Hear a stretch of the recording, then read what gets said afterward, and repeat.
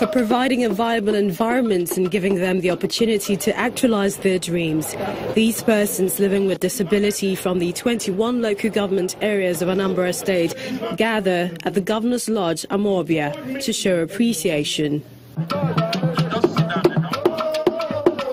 that kind of a politician that says what he's not going to do.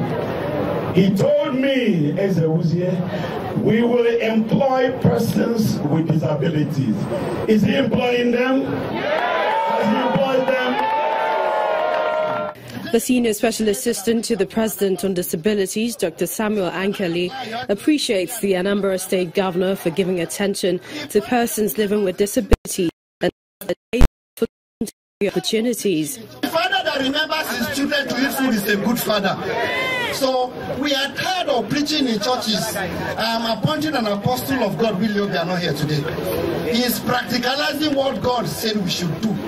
It is an opportunity for the community to showcase one of their own, a mathematician of world repute, Dr. Austin Nwabunwanne, who invented Austin's formula in mathematical calculation. Can now easily divide large numbers without the use of calculator, but by using what I call Austin's formula. A deeply humbled Governor, Willie Obiano, is grateful to them and promises to ensure that persons living with disabilities are fully involved in the scheme of things. We assure all of you here that the government will take care of you.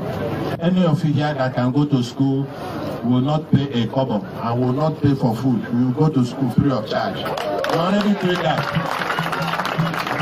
So if you haven't enrolled, please enroll.